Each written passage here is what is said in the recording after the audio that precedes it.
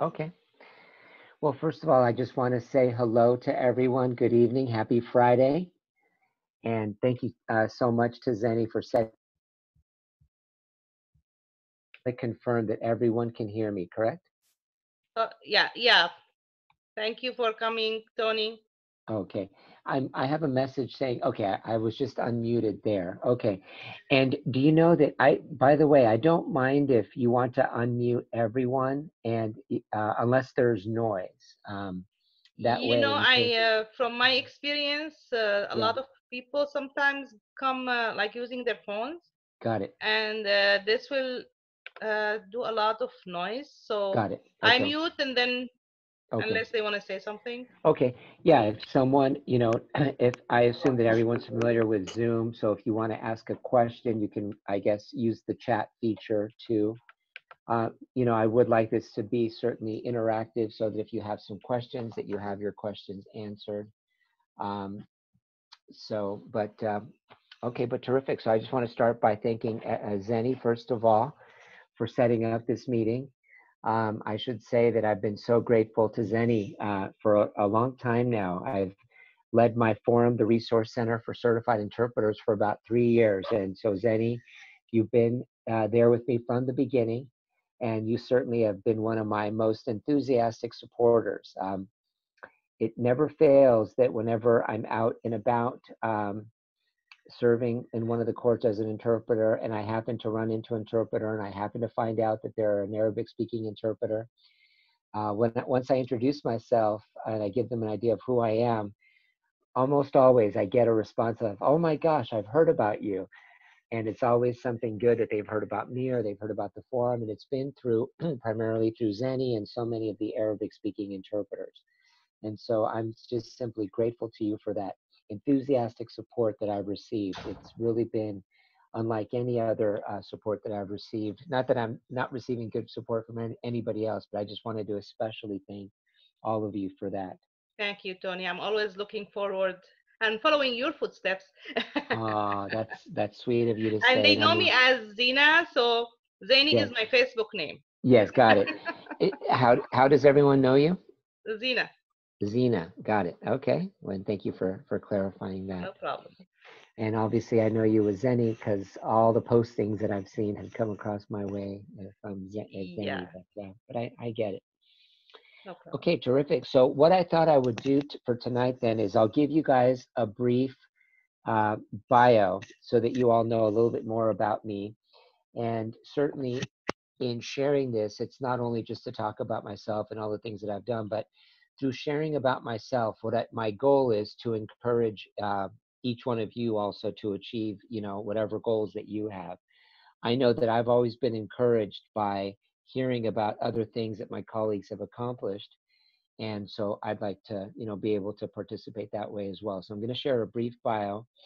And then once I get into my presentation, so I thought about focusing on three specific areas. First of all, I want to cover my experience with the Defense Language Proficiency Test, and that's through the National Language Service Corp. And I want to talk about that because I think a lot of good came out of that experience. Then I'll transition to my team-based approach that I've cultivated to prepare for my various exam certifications, and then we'll close it out with a focus on AB5. And granted, I'm not going to go into any sort of detail at all about AB5, but we're simply going to at least start the conversation about what AB5 is and how it's making an impact on all of us, and more importantly, kind of what's the strategy moving forward? How are we supposed to deal with it? All right. So before I jump in, any does anybody have any questions about anything that I've said so far, or should I just jump into my bio? No, you can I'll jump in. jump. Okay. And yeah, I just got a call asking me if I'm gonna comply with AB5, one of the Okay. agencies. Okay, so that'll be, I'm sure that it's a very timely topic. Obviously, I'm sure all of us are getting phone calls, letters, emails. And so at the end, I certainly hope that we'll have a very spirited conversation about that.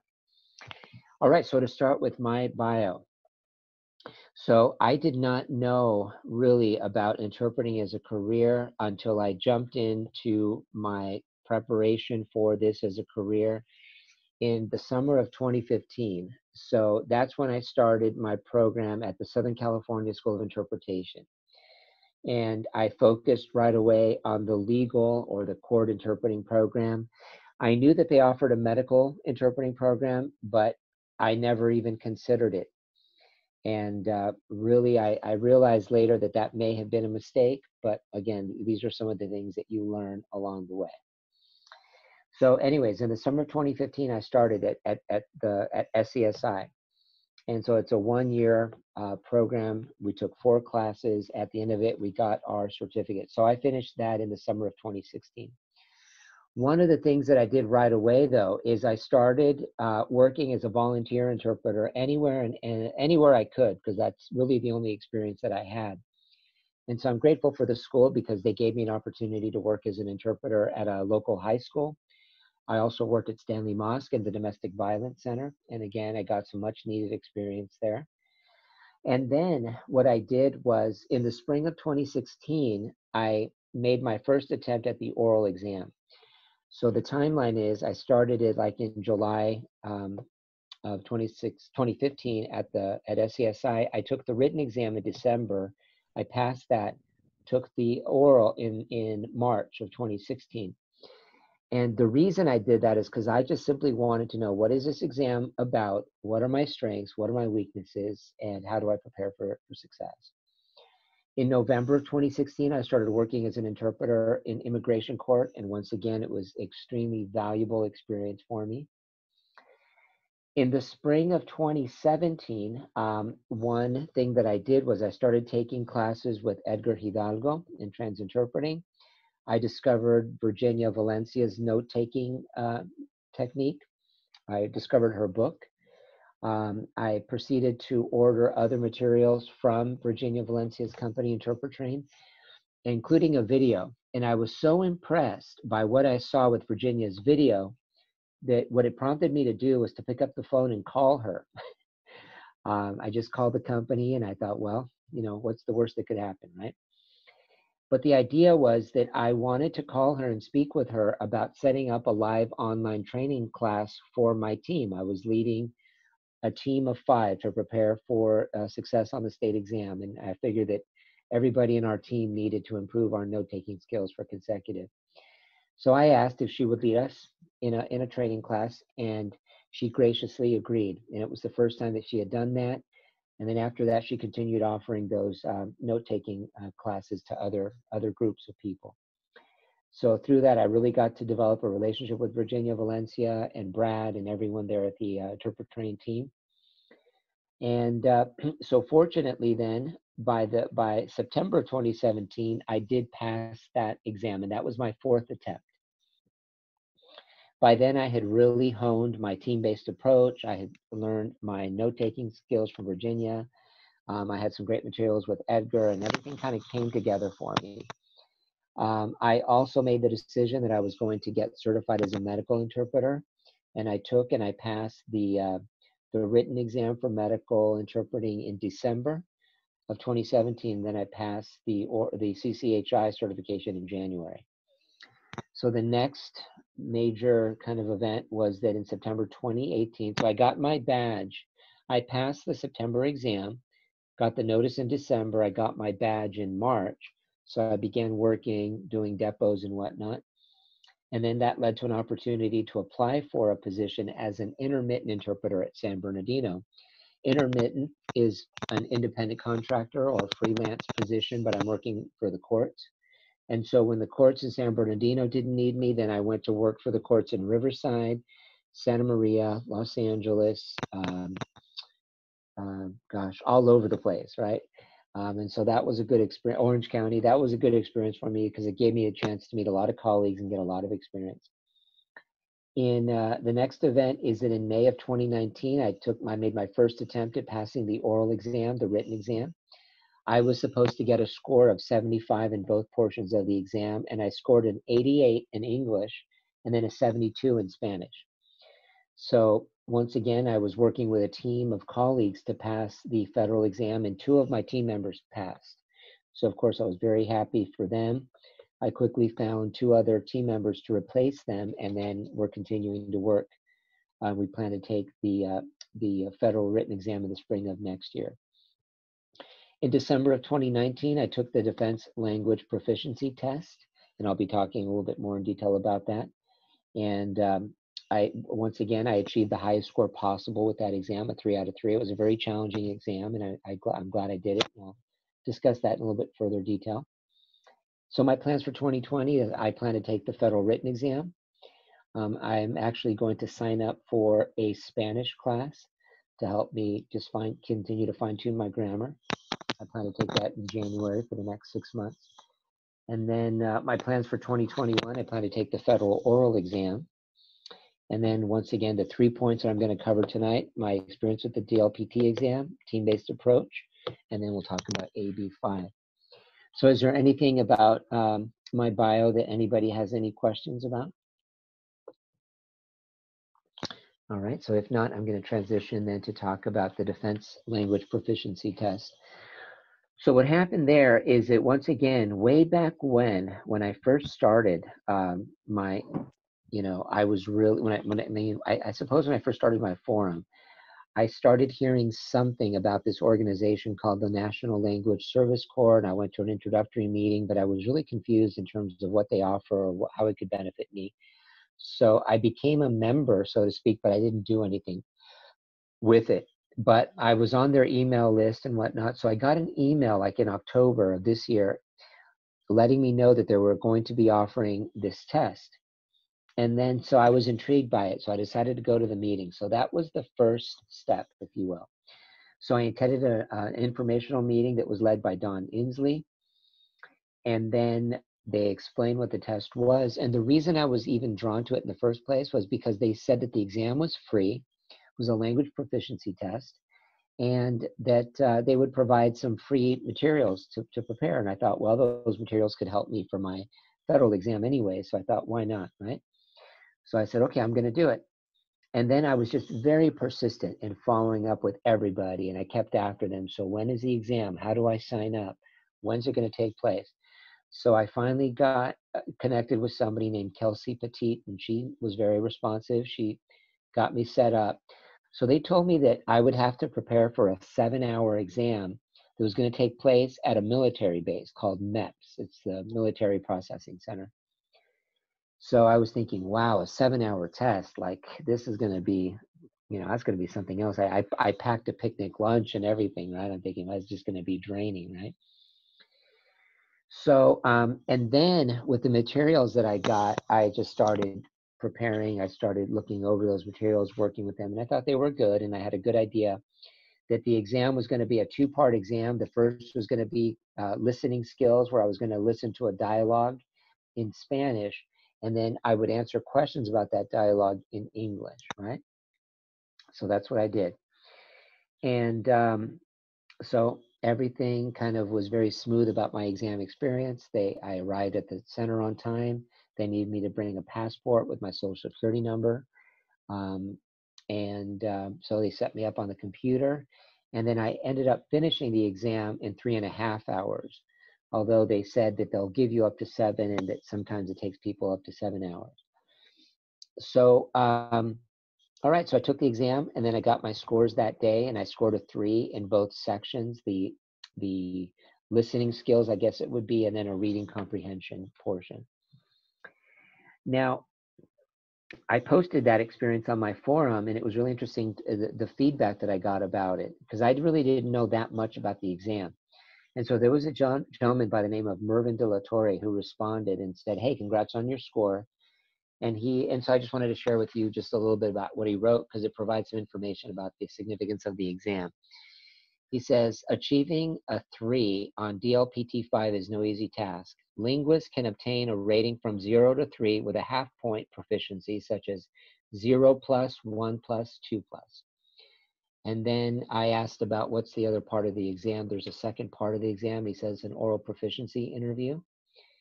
And he said, I was in the military and supervised military intelligence linguists. Thus, I'm a little bit familiar with this language training program for soldiers. And then the DLPT exam is a battery of foreign language tests that were produced by the Defense Language Institute and used by the United States Department of Defense. So anyway, so that was, my experience with that exam. And then also I asked, I wanted to know about the Arabic language testing. And so this was provided by Salma Yusuf Bales. She said that they do offer an Arabic version of the exam.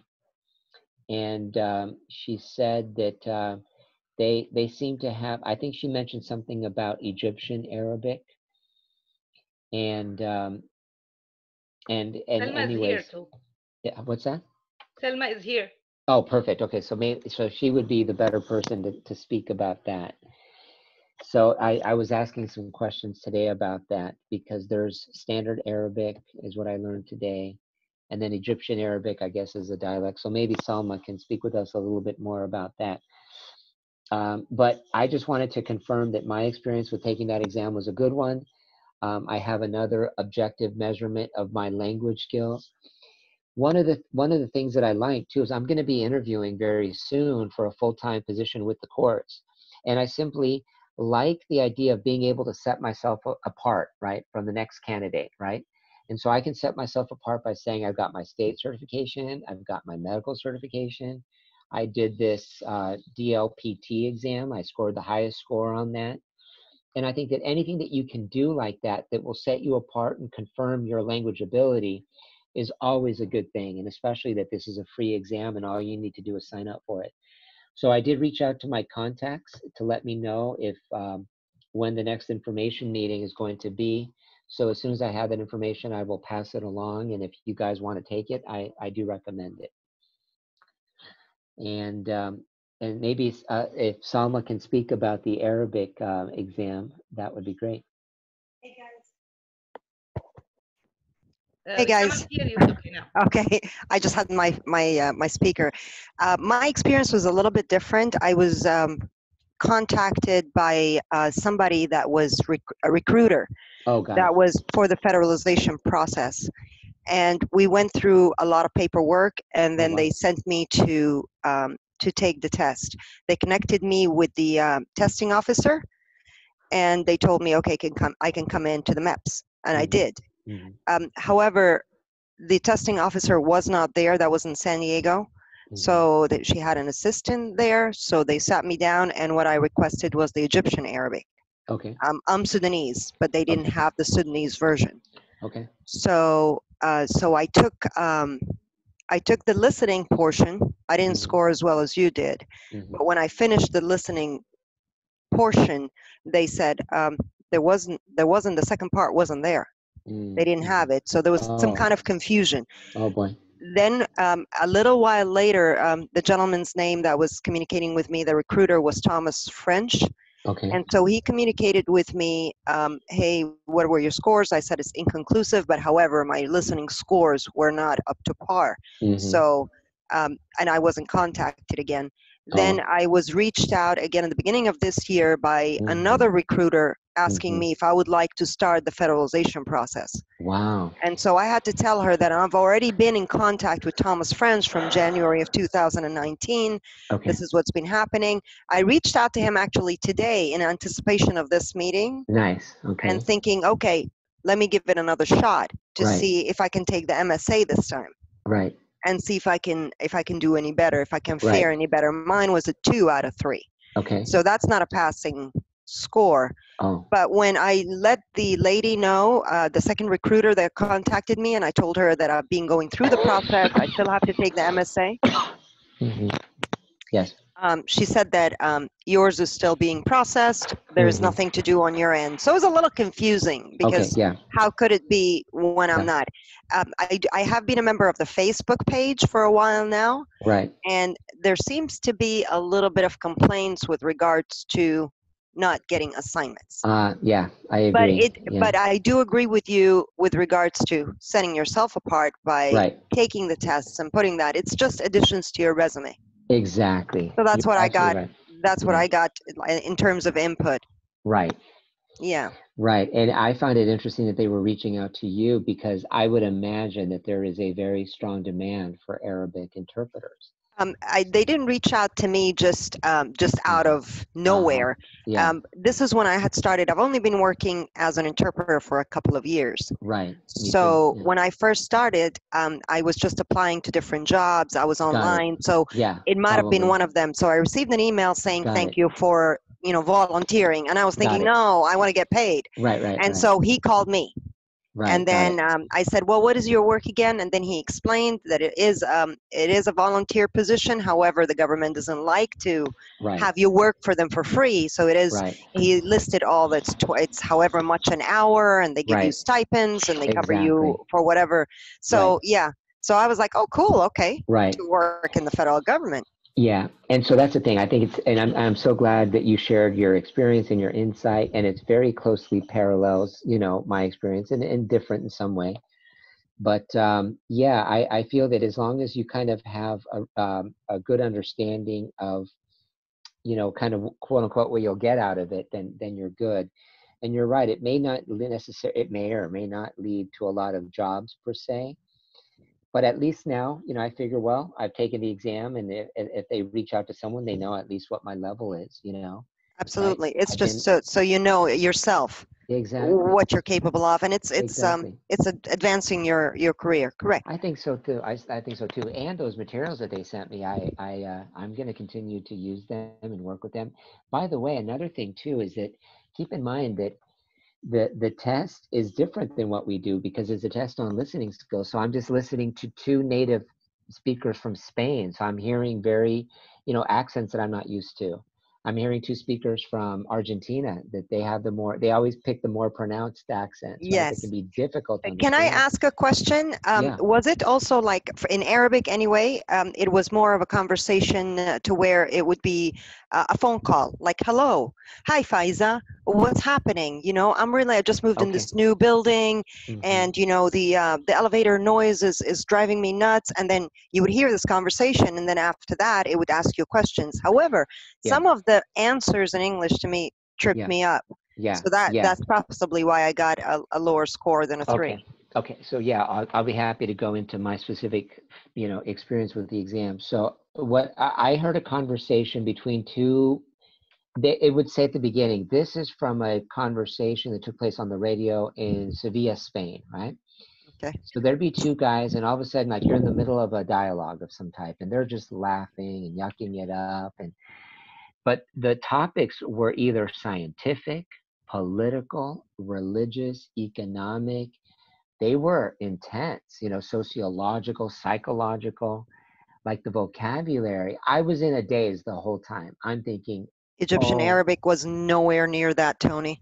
oh my It goodness. was not, no, and not that I remember, it was not. The Egyptian Arabic, anyway. Whoa, I was in a daze for the whole exam. I was like, and so I looked at each answer choice, and I'm thinking, and the answer choices were very convoluted. Yes. You get 4, right? And it's just Yep. like, holy moly. Yeah. So I just thought, well, I've got nothing to lose, right? So I'm just gonna do the best that I can. But So clearly you did outstanding. I was in a daze the whole time. I never felt that I got an easy question. I never felt that I got an easy dialogue. One And thing also that I I don't know. noticed is that you cannot, like, it gets repeated. So they say the Right. dialogue, and then it gets repeated. It gets You have repeated. no option to say, I Yeah. don't want it repeated. Right. That's true. That's not an That's option. true. So And just you heads can't up take to whoever notes. wants. You No. can't take notes either, which I wanted to take notes in a bad way. Well, or actually, I take it back. There, you can take notes, but on the computer screen, and I don't type that fast. So if you're a fast typist, maybe that would help you too. But I don't type that fast. I'm used to taking notes, like, writing it. So, Yeah. but anyways, but thankfully everything went well. So, but by no means, I would never tell anybody it's an easy test. At least not in Spanish. No way. So, but all right. Well, thank you so much for sharing your So experience. Does the anybody else material have a were question? helpful enough for the exam? Anything that was You know like, what? It was helpful, at least for me to know what the format of the exam was going to be, but I didn't. I felt that the difficulty of the language was far more advanced on the real than on the practice, or maybe I just didn't get to the more advanced materials. I don't know.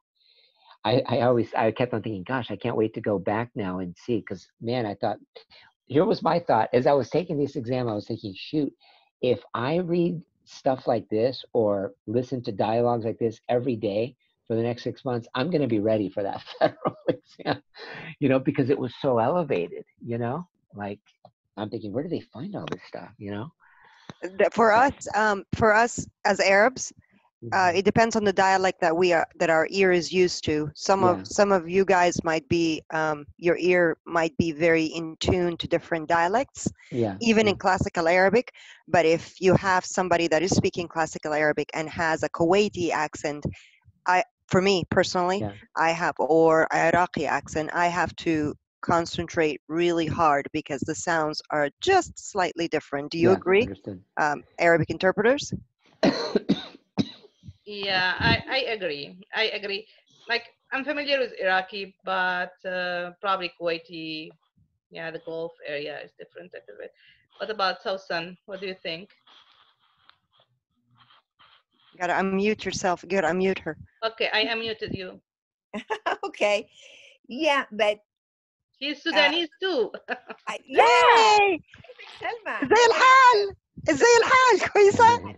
Yeah, I had no idea. I didn't know there are other. I'm aware of only one Sudanese interpreter in the United States. I didn't I am realize it. honored to meet you. Nice. Same ليا here. الشرف ليا الشرف. Same here. Yeah, we have to talk. Absolutely. So, Nice. yeah. So, I interpret mainly in court settings, and so because the cases repeat themselves, I honestly, I don't go into, expanded in chatting or, conversations with people with different dialects. So I'm okay. I can understand most of them except the Moroccan or Algerians. This is the only ones that I have problems with. Yeah, because they But have French inside. Like if we don't know yes, French, we'll not yes, understand them. yeah. But once in a while, I hear something, that I'm not familiar with, or I cannot figure out from the context what it means. And this is when I run to my app and ask you guys. And Yeah, these you've been guys are very better than helpful any with app. the WhatsApp, Yes. and you've been very helpful. But it's been, so far no problem. That's good. That's Yeah, cool. That's Very cool. yeah. All right. So I know. So that was all that I had covered or planned to cover with the exam. And as I mentioned, any information that I get regarding the next informational meeting, I'll pass that along. Does So you anybody said have any that, questions? you said something about the first portion, which was listening. Oh, What yes. about the rest? Okay, yes, Reading thank you and for that. comprehension. Yeah, you're right. So when you go to take the exam, there'll be two portions of the exam. The first is listening skills. The second is reading comprehension. And once again, you're given a very challenging passage to read, like in my case in Spanish, and then I have to answer questions on it in English. And it's tough. And I think that's why they give you more time, I think, to take the exam, because they figure it might take you a long time to get through that material. So But you again, don't do interpreting, you don't do like No. consecutive, simultaneous, just No. listening, comprehension, and answering in the other language. Yes, exactly. May So I, Great. Tony? Yes. I will. I'll dig in my emails or I'll dig in my files and see if I have the practice material for Al Arabi, and I'll send it to you guys. I'll send it to you, Zainab, since you've got everybody else. Yeah, sure. Thank you. That would be Okay. great. Yeah. Sure. Yeah, that material is very good. And then there is a part 2 to the exam, and it's called OPI, and it's the oral proficiency interview to establish the DoD student's proficiency in speaking the language. So there, and I was told that the way it's structured is that you can only take one exam per year. Fortunately, I just took the exam in 2019, so presumably maybe January, February, March, I can try to take this oral proficiency interview. Because what this guy told me, Mervyn De La Torre, who's got experience with the exam, he said it's best if I can show what my scores are for all 3 portions of the exam. So anyway, so they do have a second part of the exam that's oral proficiency. And so it's not going to be proficiency in interpreting, but just simply in speaking the language. So I don't know really at all what that it consists of, but I assume that if it's an interview of some type, that somebody will sit down and actually speak with me. I don't know if anybody else has anything to add to that. I wasn't really informed about that when I went. So yeah, if I find out anything more about that, I can also share that with you at some point. You know, I've been member with them for like years with yeah, the National Language, and they do some training. I don't know if you're familiar with those. Usually in LA, and usually they have sometimes, you know, just parties for New Year and stuff like that. But they never sent us to real assignments yet. They only do it for, they say, disasters. But I did get offer for jobs from the FBI and other government entities through them. Yeah. So they are very good, I think, organization to join. I think so and too. be a part of. Yeah. I think so. I think How so. do you sign up for that exam? You know, so what I did was I attended an information meeting, and I get the impression that they prefer to do it that way. If you can sign up directly, I'm going to ask my contact, because I let my contact person know that I would be meeting with a group of Arabic interpreters. And so what I'm hoping is that if she would just tell me, yeah, if they want to take the exam, just direct them to me, and that way you guys don't have to go to the information meeting, and it just kind of save you one step. I've got another suggestion, Tony. Yeah. I can also put out the recruiter's name, Thomas French. Okay. And I can send you his contact information. Okay. And you could just email him if you like. Okay, good.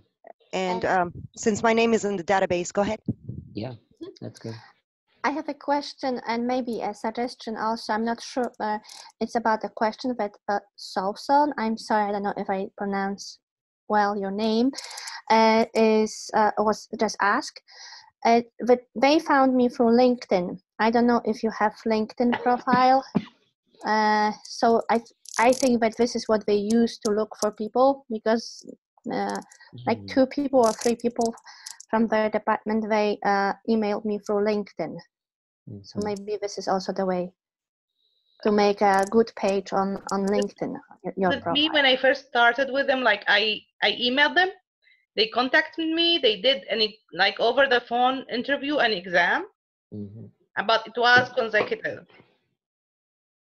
It was like interpreting, but that was years ago. Oh, okay. Yeah, and after passing this exam, it was a very short exam just to make sure that I'm a linguist and stuff like that. And then after that, they did recruit me, and I became a member. There was a lot of changes over the years, so yeah. I've been here like, I think it's been like over 5 years, probably. Yeah. May I? Hi, this is Eliane. I have my video off. I'm sorry. May I add a little bit of my experience to this discussion, if I may? Yes. I taught diplomats, Arabic and French, and prepared them for this test. And some of the people that I taught were able to get the level 3.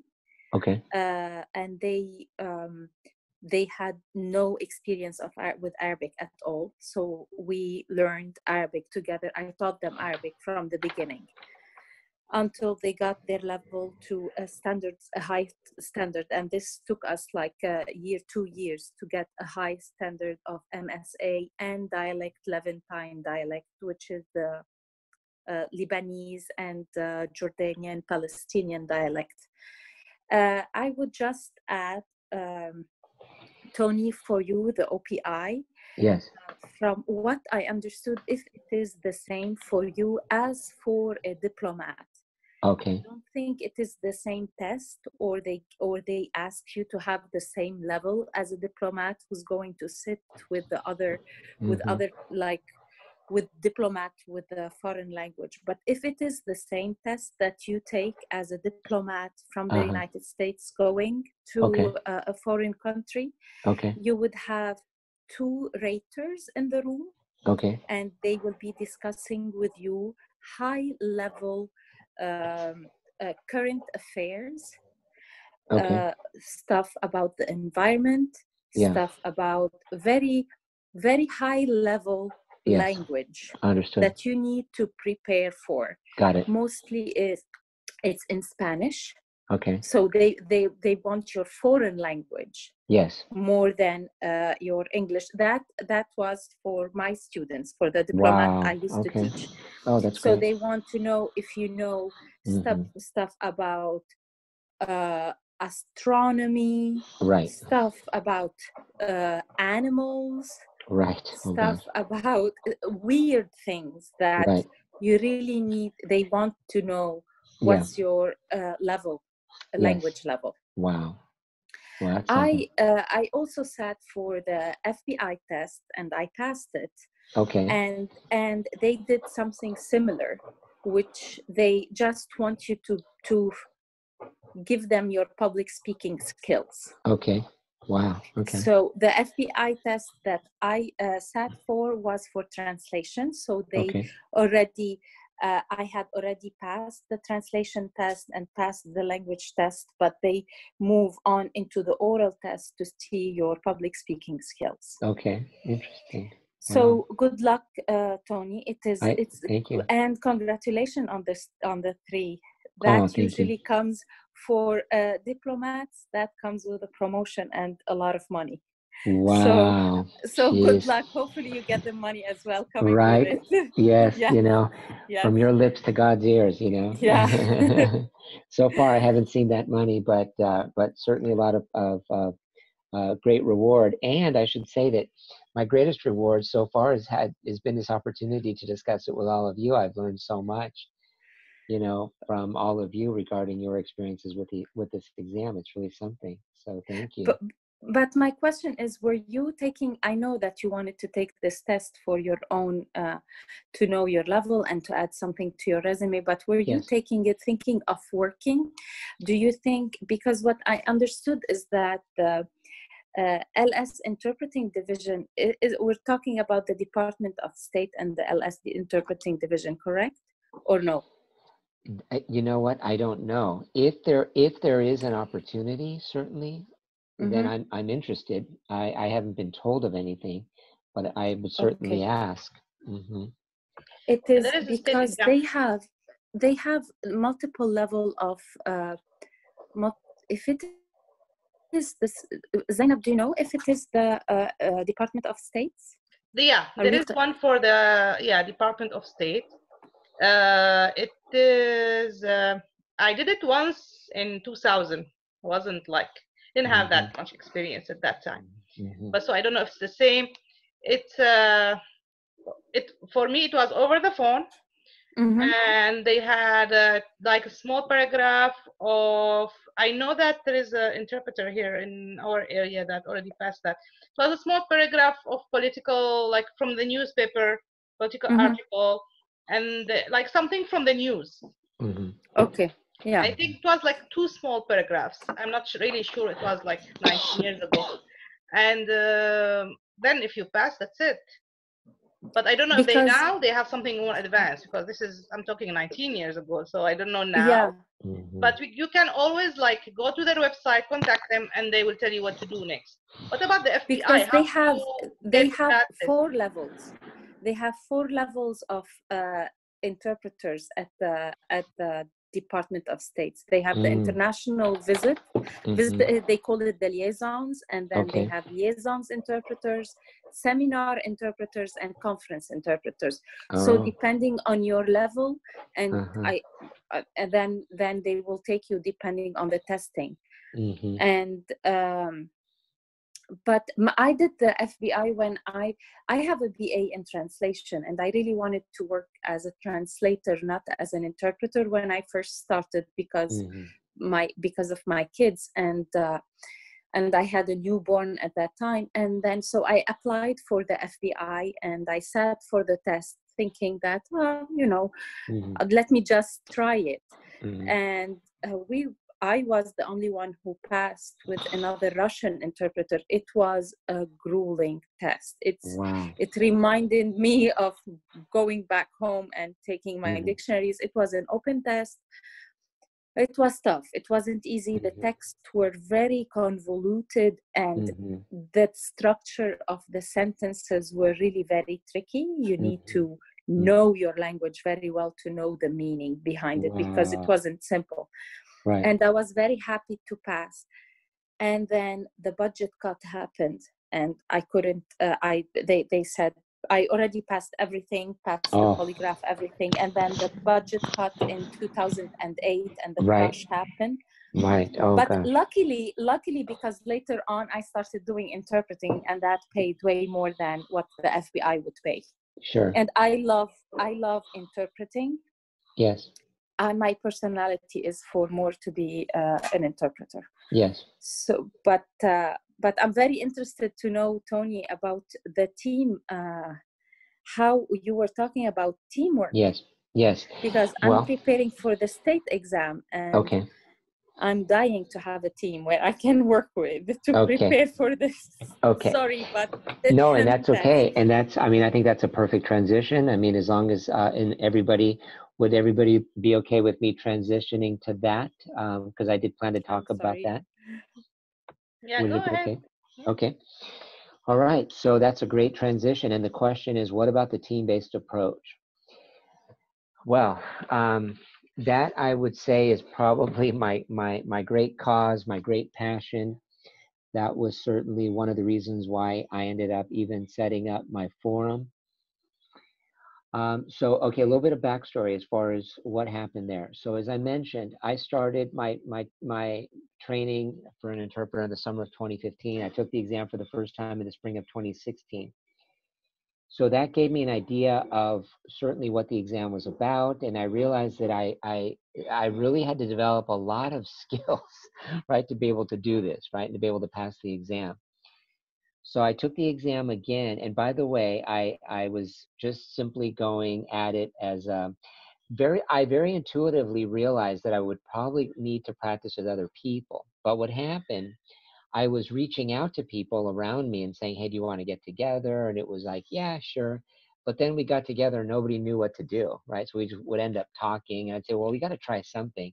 And the idea was there, but we just weren't executing it, right? So a little bit of backstory. I took the exam again in September of 2016. And right around that time, I think I said, you know what, I need to do, I didn't pass the exam again. And I thought I need to do something different, right? And I started applying my creative thinking skills in terms of what I could do differently. Because by that point, I had completed the program already at SESI. And what I noticed is that a lot of people were going back to SESI even after they had finished the program, like to take the classes all over again. And I thought, well, that didn't make sense to me. I thought I need to do something different. So that's when I started reaching out to individual interpreters that I saw were very dedicated, very focused, serious. And I said, listen, I've got an idea here about creating a team-based approach to passing the exam. And they said, well, what does that mean? And I said, okay, so this is what I envision. That we're going to meet and that we're going to, let's say, work on a simultaneous exercise together or one of the sites. What we're going to do is that it's going to be focused on renditions and receiving feedback. So we could work with a group of 3, for example. And so I will do a rendition of this particular exercise. Like I said, let's just keep it on site to keep it simple. So I will do my best interpretation possible of this document. I'm going to have 2 people listening to me. I'm going to put lines like line numbers on the document to make it easy. So let's say 25 lines of text, right? And then so I write on my grading sheet, that line. And what I'm paying attention to, if I'm in the role as the rater, is that I'm listening to word choice, I'm listening to backtracking, pauses, additions, omissions, all of the various criteria that we know that we're evaluated on, right? And so that's really what the team-based approach was all about, fundamentally. The rest were details, and we developed and refined the method as we went along. We just kept getting better and better and better at doing it. But the idea was basically that I just need to meet with people on a regular basis so that I can do a rendition and get feedback, and then we can switch and I'll give feedback. And by the way, you end up learning so much either way, whether you're giving feedback or receiving feedback, you learn a lot. Now, as part of kind of setting it up and putting structure to it, and I'll send this to you in an email form. Having a team just starts with a group of 3 to 5 colleagues, right? You set up a weekly meeting, and during that weekly meeting, what you do is that you review the work that you did the week before, and then you plan for the week ahead, right? So what you might need to do during those weekly team meetings, for example, if you agree that you're going to work on this police report site from Edge 21, so you might get together during the weekly meeting and review the document together and come up with a key, right, where you're all in agreement as to how this particular word or phrase is going to be rendered, right? And then you can come up even with your scoring units at that point if you want. Hey, let's make this a scoring unit. Let's make this, let's make this, let's make this, etc. You can do all that stuff during the weekly meeting. And then you agree to meet one or 2 days during the week for now. You have a weekly team meeting, and then you have the practice session meetings, right? So now you're working on delivering the material that you agreed on in advance, right? And again, you're attempting to deliver the most perfect rendition that you can with no backtracking, with good word choice. And then, the raters are listening again for your word choices, for your backtracks, for your pauses. What you want is to develop yourself to the point where you're delivering very professional, polished renditions, right? That are confident. In other words, that you're preparing yourself for how you're going to deliver on the exam. Now, granted, if this is a challenging exam or a challenging exercise, then you may not want to rush, just do it once and then rush on to something else. You may want to continue working on that same exercise multiple weeks until you're delivering it at a very high level, and then you move on, right? It does you no good to jump around and do all these different exercises and not do any of them well. The key is to get yourself to the point where you're doing a very professional, highly polished rendition. Another thing too, when you, what I recommend is using Zoom for your meetings. That way you can also go back and listen to your own renditions so that you can hear what your colleagues are hearing when you're rendering.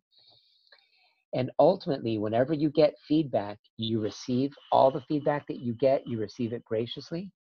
You don't defend anything that you did. You don't explain why you did it. You just listen quietly to all the feedback that you get. You make a note of it. If there's some discrepancy that you discover later, in other words, that you basically have a disagreement with a correction that you got, then that's fine. Look it up. Ultimately render the word that you believe is correct, and then you can discuss it during the weekly meeting, if you will. Hey, guys, I got a correction on this word. I did look it up. I consulted these 3 sources, and they're all in agreement that this should be the word. And then that way you're not having any sort of confrontation in the moment, with a colleague where you guys are going back and forth as to the meaning of a word. That can very easily happen, and it really brings down the spirit of the meeting. So another part of it is, I believe very much in planning, so that you have calendars. Everybody uses calendars and planners, so that you guys plan on what exercises you're doing for the week and for the coming weeks. And then it's simply a matter of creating your plan and then executing your plan. And so what you're agreeing on is materials that you're working with. You're agreeing to the terms, scoring units. And then what you're going to do is you're going to schedule your practices with different team members throughout the week. That's why I advocate having 5 team colleagues, because you're going to have colleagues with different areas of strength, right? In different areas. And so you want to leverage the strength of every team member, right? And then ultimately you're going to have a strength and you're going to be an asset, to one of your team members, right? But the key is to be getting a multitude of responses and feedback to your rendition, right? And then the focus of the practices are on skill building and the fluidity of your rendition. And then when I set up, the good thing too is that you can meet just with one team member when you set up your practice sessions. However, I always like the idea of meeting with two, because that way, in case what will end up happening, if you're a rater, you're listening to rendition, if your colleague uses a word that you think, oh, that didn't sound right, you make a note of it. Obviously, you're making a note of that word and your colleague keeps going on the rendition. So you might miss something else that they may have misspoken on or given an incorrect rendition on. But that's why it's helpful to have another set of ears, because maybe whatever you missed, they'll catch, right? And then I also developed a way of giving feedback so that, again, it's not confrontational at all. What I end up doing is that when I hear somebody render, I never say, hey, you said this and it was wrong, it should be this. I never apply that approach.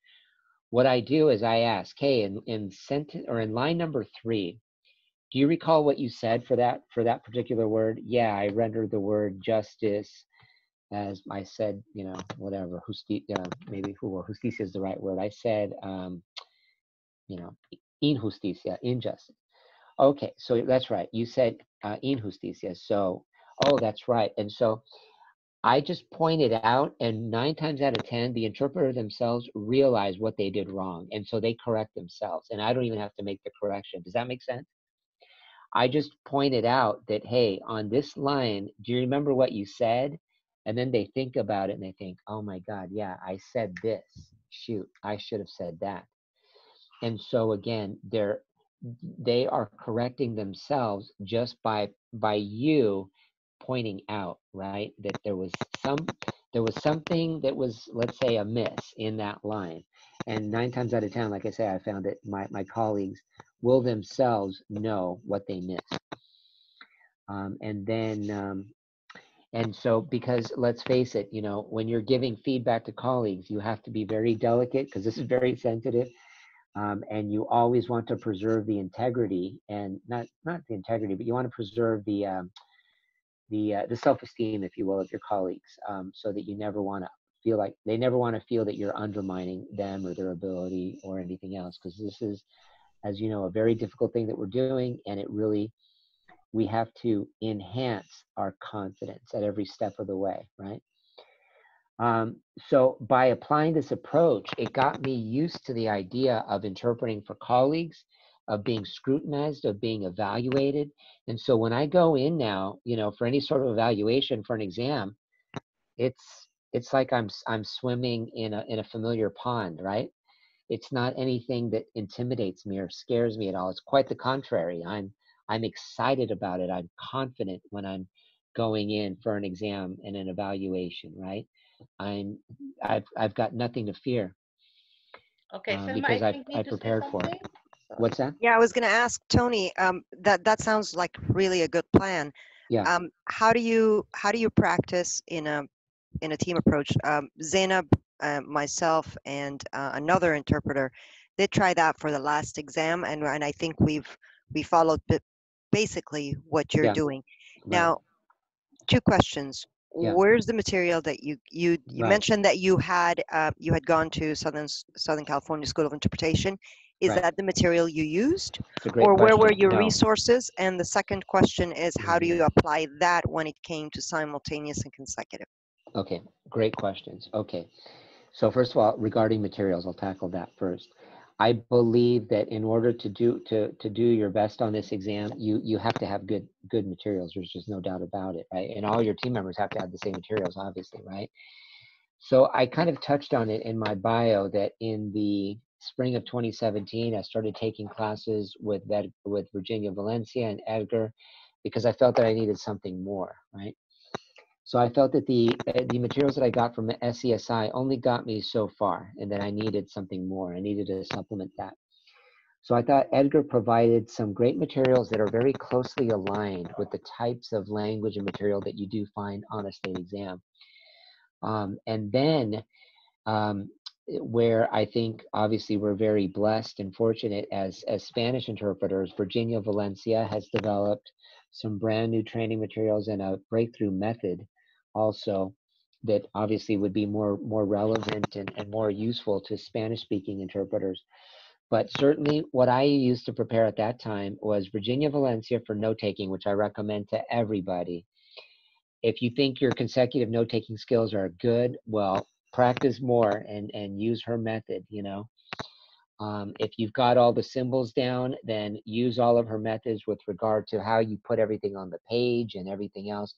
There's a lot more to her technique than just the symbols. But that's ultimately, I feel so strongly about Virginia Valencia's method for note-taking that I always tell people I would not have passed consecutive had I not gotten comfortable with that note-taking method. I'll second that. And we're gonna have her as a guest soon. Yeah. So that she's just amazing, you know, and she developed that herself. I mean, well, she developed that herself, but based on the work of some other, you know, people that went before her, and she always acknowledges them too. So anyway, so Virginia Valencia, then, okay, so materials that I used were Edge 21 from Acebo, Interpreter's Edge from Acebo, trans-interpreting materials, and then some Virginia Valencia. So yeah, Selma, we used yeah. all those too. We used for consecutive Virginia, of course, she's top. And Edgar Hidalgo has great materials that is related to the exam. Yes. What did we use from Virginia Valencia, Zainab? The note-taking. Oh, towards the end, like right before we took towards the end. We really didn't. Not I too much, suck right? at this. I Yeah. really. Okay. Well, I would say I don't know how you did in consecutive, but I mean, we didn't have like I extensive did training, like 65%. I bombed it. Well, 65 is still pretty good. So I mean, if you just focus I ain't passing on the note-taking method, it's going to help your consecutive. That could Do they make the have it like difference. for just English? I mean, I looked on the Like website for language interpreting. neutral. Yeah. I think that they do have language neutral it should be a language neutral class. I mean, that's the good thing about Yes, the they do Virginia have is going to be our guest next thank time. you. So okay, well, that's good. May I suggest something? Yes. Okay, you know what first of all, you know what I'm hearing you saying, you know in how you're explaining in your group meetings, it's all interactive. Yes. And that is very important. I agree. You cannot just receive, you have to be able to produce as well. Exactly. And you know, the more you produce, the more knowledge and the more skill you develop. Exactly. Which is, I mean, those are fantastic. You know, information is fantastic. You know, everybody has to have it. Yes. But there are a couple of very important exercises. Shadowing. Yes. I do it to this day. Yes. You know, and I listen to NPR in my car, and I shadow to this day. It's very. And when you're listening to NPR, what is it that you do? I shadow in the same language. I just stay behind. A whole, idea. Yes. Because for the simultaneous or for both, you really, for the consecutive and for the simultaneous, your short-term memory has to be really, really, really, really good.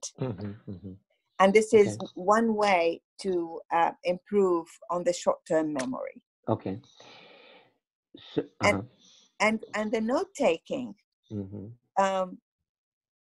I took my exam, we didn't have any of those. We didn't have any material. The only material I had was the dictionary by somebody called El Faruqi, You know, that's for the Arabic speaking people.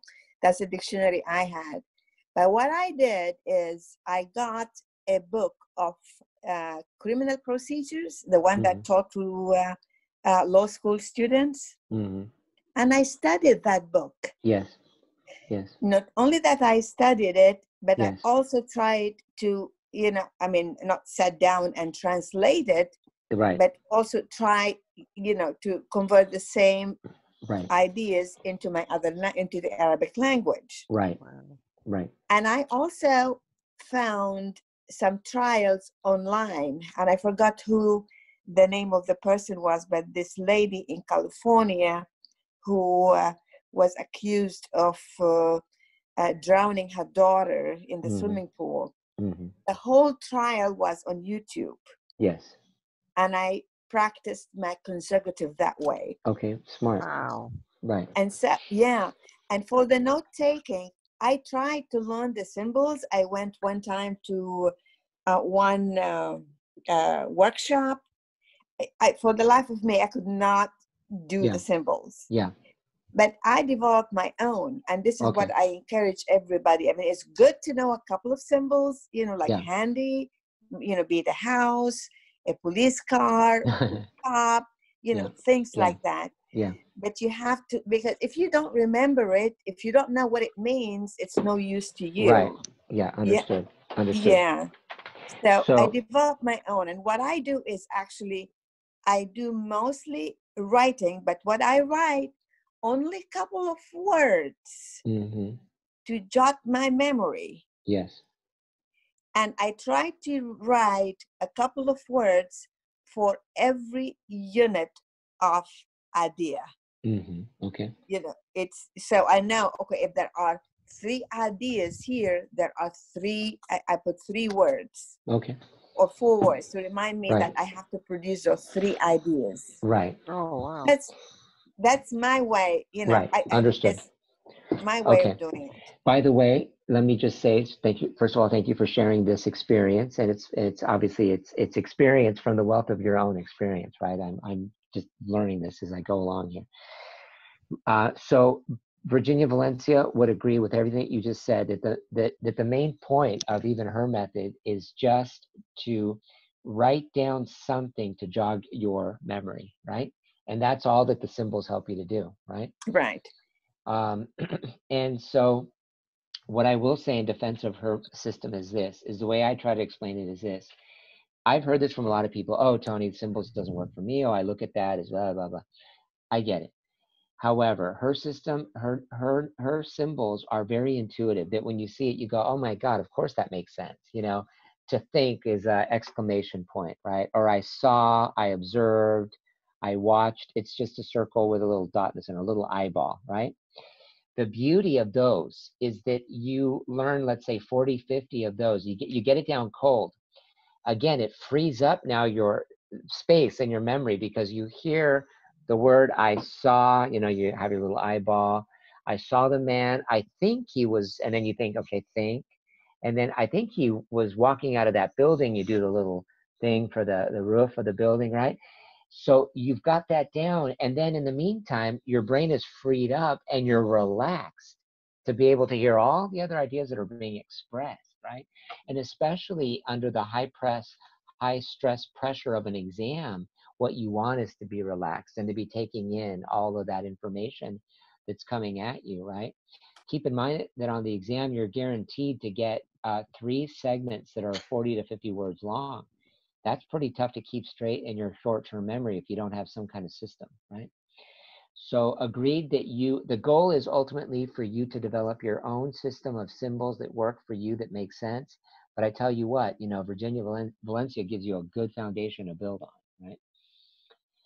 So it's because the problem sometimes of using your own system is that, it's a consistency thing, or you can develop Virginia's, if you will, and then modify it as needed, Yeah, I'm not at all against it, Right. and I'm not discouraging people from taking it, Sure.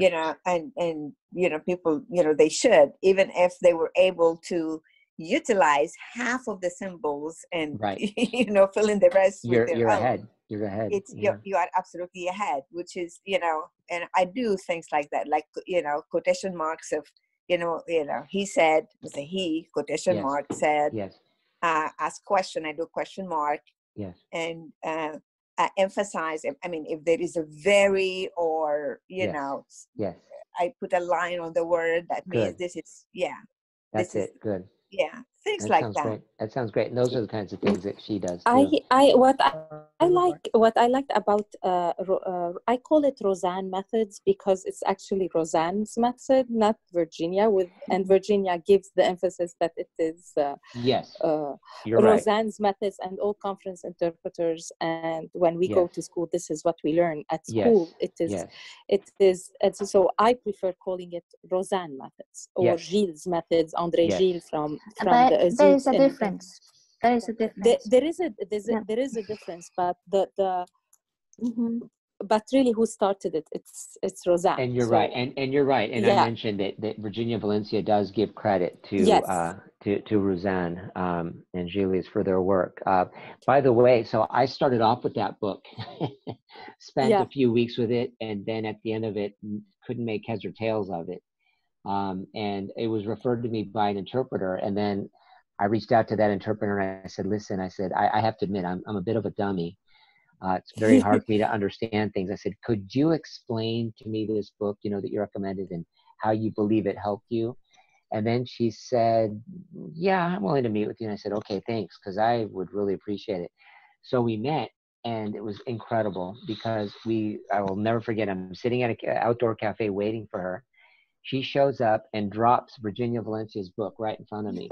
And then I'm looking at the Because book. it's more practical. Yep, I'm than looking at the Roseanne. book, Yes. and I said, oh, Yeah. my God, this makes sense. Okay, this is what I needed. Thank you very much. We're done here. No, I'm just kidding. Exactly. I mean, Yeah. it was like I looked at her and I said, oh, my God, this is what I need. I needed note-taking for dummies. I said, and that's what this is. I said, this is fantastic. Thank you. I said, that other stuff, oh, my God, I spent weeks on It is it, and it was just, it's theory. Yes. Theory. oh, Yes. my God. Yes. Yeah. Now, what I wanted to say also about the test and preparing for the test. In Pennsylvania, they give us the test into two, the oral test, the simultaneous. If we pass the simultaneous, then we are allowed to take the consecutive and the sight. So we don't take the three together. And because I'm preparing now only for the simultaneous, right, and because I have an academia background in translation and interpretation, I really feel that the interpreters in the United States are heroes because they got the courage of doing it without going to school, and they are getting certified, and they're doing great job doing it. It's really very hard work. Yes. I have the school in translation, and I took interpretation when I was in Lebanon as a school, as in college. You're fortunate. And I still feel that, oh my God, am I allowed to do this? Because in Lebanon, interpreters, you have to be licensed by the government and blah, blah, blah. Anyway, so I'm trying to get my courage. And as you said, the self-esteem is very important in interpreting. And criticizing an interpreter is really it's a skill that we need, because I also train interpreters in medical fields.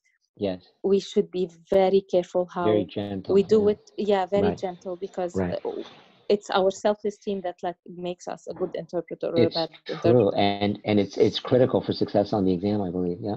Yeah, and our professor would always criticize us after giving us at least 2 positives. That's it. Absolutely. I would do the same approach. I'd always start with positive. And then, always. And the other thing is for simultaneous, we always start, and this is how I study now, is going back to sight. Start with the sight, everything from the first. What I always tell my students, everything is from the first sight. If you master your sight translation, you can master your simultaneous. Because once you start doing sight very skillfully, you're going to see the words when you are doing simultaneously and do it the same way. And that Yes. Yeah, I'm sorry. It's just getting a little bit late, and I think Tony wanted to speak a little bit about Oops, sorry. or touch Yeah. base on AB5, right? AB5, yes. Yeah, I'm sorry May about may that. I only may I only just add one thing? I wanted to go back again to Susan. Susan said something very interesting about interpreting NPR news. So I will send everyone the link, which is, I think many interpreters know. There are some conferences and speeches, different recordings. I just sent it on the chat. And you can use these for practice, because you will never have radio news on the exam that we are taking like for court, but speeches or something like that, it's more, the language is more similar than from the news. So Oh, nice. I think Good. you can try. Thank you Yeah. for So sharing, Great. sorry. Sasha. No, that's wonderful. Thank you. Okay, Tony. Well, no, and this is, I mean, I'm glad that we're having these conversations, and you know, there's a great exchange of ideas here. There was, just to be fair also, because there was a question that was posed to me about simultaneous, and I did want to touch on that a little bit and offer some ideas there, because obviously that's another important area to prepare for the exam. And that is simply that I remember that one of the great benefits that I got out of preparing for my experience at Immigration Court is that SCSI provided recordings that were at 160 words a minute. So it was like the same script at 120, 140, and 160. When I heard the recordings at 160, I told my wife, it's impossible for me to do this. My tongue doesn't move that fast. But I was told, but nonetheless, I have to get up to that speed. And I thought, how in the world am I going to do it? Well, it's like anything else, practice, right? And I got to a point where I was almost jumping in to do only the practices at 160 and 140, because I felt, well, that's where I need to be anyways. And so I highly recommend practicing at those higher rates of speed, because the state exam is at 120 words a minute. If you're practicing at 160 and 140, the 120 sounds like you're talking like this. So you hear everything coming at you very clearly, if you will, and you're just, you're right there where you need to be. Another thing too that I did that I feel that made a difference for me is that I want to be as comfortable as possible in the exam room.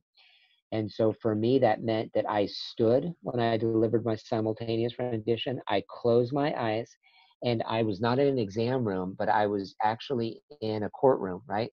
Because I'll never forget that when I heard the sound of the judge speaking, I had my eyes closed and I could visualize where in the courtroom the judge was sitting and speaking. And then I heard the next voice. It was the voice of the attorney. And again, I had my eyes closed and I could visualize where in the courtroom that attorney was. And then the next voice was the defendant. And so I had everything just, and then here I am. I'm the interpreter in a courtroom. I'm not in the exam room, and this is a high stakes exam. Does that make sense? And so that really helped me to, again, have the confidence that I needed. And when I'm standing, I project my voice, and I wanted my voice to be clear and to be well heard, and I wanted to enunciate everything well, and all those things, right? So those are the things that I was focusing on during the exam. Does that and I hope that helps as well. Yeah. Thank you. All right. Sure. So now AB5. Now, what to say about AB5? First of all, does everybody know what AB5 is? Kind of. Before you start that, can I just give another advice, something Yes. that I use in my experience? This is Yes. what we, yeah. So I'm certified in New York State, but it seems like New York State is, I mean, way lower level than California. But as somebody who has a legal background, and I advise everyone to have an idea about the American laws. Take something that teaches you all the notions. I find, for example, what I used a book called Law 101, and that book exists also in an audio version. And what I was doing is while I was driving, I would interpret that simultaneously. And you can, the speed you can. It's available on Audible, and you can adjust the speed you want. So make it slower, make it faster, Yes. different, and it also gives you an idea about the law. itself. It's an amazing book, well written and well read. So that's one of the If you things. can write it on the chat or just send it to me and I will share it with the group. Thank you, Walid. Sure. You can also take a course on Coursera called Introduction to American Law. That's also a very good course, or and it's from, I think, Yale University or Pennsylvania University. Yeah, I will write it on the chat. So sorry to interrupt you, but I No, think that's Oh, okay. it thank you, Walid. helped me a lot, and I think it will help anyone who, especially somebody who doesn't have a background in law.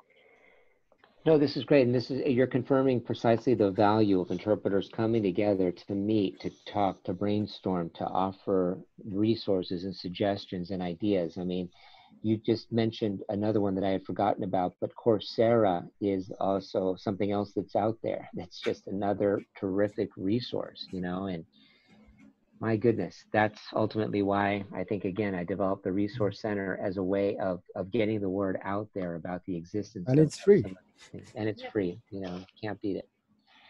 Yeah, I All wanted right. to add something like for consecutive, for simultaneous, what I used, and I told most of the friends I know, court reporters training on YouTube. They have different speeds and they use like all legal words and like you can, let's say, jury instruction and other things that you are familiar with and that come in the exam. Court reporter use it, and they have a lot of training on YouTube for that with different speeds, like I said. Yep. I've heard that as well from other people, and I keep forgetting that that's out there. Yeah, I've never actually seen that, but I can imagine that that would be a If you wonderful write thing on Google jury charge 140, Okay. and you will see a picture of a dog. If I can, Okay. if you like to write it now and share it, and Yeah. this is where, Yeah. this is one of the best ones I found, and it's jury Okay. instruction. Okay. And then there is also like there is a lot of those resources. Like you can just choose and pick which one you like uh, the voice, the sound, everything. Okay. Very good. Well, thank you Thank you, so Walid. much. And so So obviously just focusing on, and by the way, all the stuff that I did provide, all the details regarding the exam, I mean, the team-based approach, it's really just a very, very basic overview. As you can imagine with something like that, there's a lot of working parts to it, you know. I did have the opportunity actually to speak in Arizona for the Arizona Court Interpreters Association, and that was the focus of my presentation. And I ended up, I think, speaking for just 3 hours on the team-based approach. So there was enough content there for a 3-hour presentation. So it's really quite extensive and quite involved, but at least it gave you an overview of what the team-based approach is. But it's something that I've developed over 3 years now. I'm working with a team right now to prepare for the federal exam, and I worked with a team for my state exam, for my medical exam, and now for the federal. And I just can't imagine doing it any other way. thank you, Tony. You're It's welcome. almost 8. It's been 2 hours. I know 2 that hours. Wow, the some people time have flew. time difference. Yes. Yes, Yeah, I and understand. All right, guys. Well, thank you so much for your time and your attention. I hope that this time together was helpful for all of you. It was that was certainly helpful great. for me. And then Yeah. if some of you are not members of the Resource Center Forum, that's also an option for all of you as well. Yes, thank you, All Tony. right. You're Thank you welcome. so much, Okay. Tony. It was You're a Thank you, welcome. pleasure, everyone. and Good thank you night. very much, Tony. We really Thank you appreciate for your you being Yeah, here. participation. thank All you. right. Okay, good night. Thank you all. Bye bye. Good night. Bye-bye.